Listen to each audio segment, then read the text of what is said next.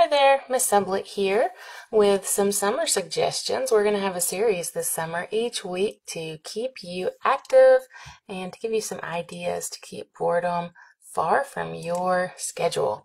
Our first tip is to set up some sort of relaxed routine during the summer. I know you're probably not doing school full time like you were during the school year, so a great way to keep things on track is to start with a loose routine. Fit your favorite things in a scheduled way so that you don't lose track of time or the opportunity to make each day count. Here's an example. This is similar to my summer routine. I wake up and head out to the garden and do a few things. Then I have coffee, and then I get to work. Then I have lunch and I take a walk, and then I do a little bit more work. And then in the evening, I make sure that I get some reading in while my kids play in the pool.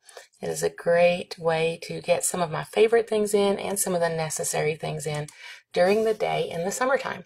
We would love to know your routine if you want to share with us. It's always exciting to learn more about our students through posts or through comments. Thanks so much. Bye.